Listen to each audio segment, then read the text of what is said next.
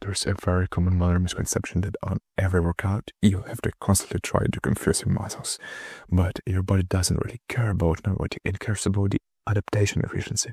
So even from the point of evolutionary biology, your nervous system is designed to get better at certain repeated movement patterns under the predictable conditions.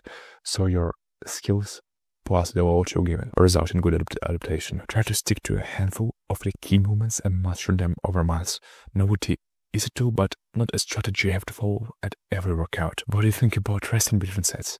How long do you have to do it? Many people try to follow the classic bodybuilding workouts with maximum 2 minutes rest between sets, but when you're resting, you aren't scoring or doing anything. You're actually just recovering your ATP or PC recovery window.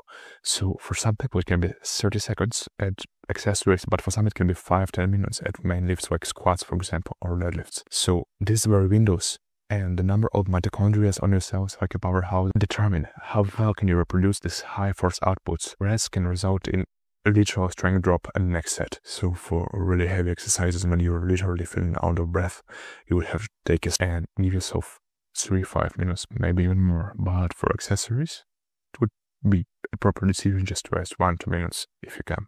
So don't really guess, just watch your bar speed and watch your heart rate and how are you feeling.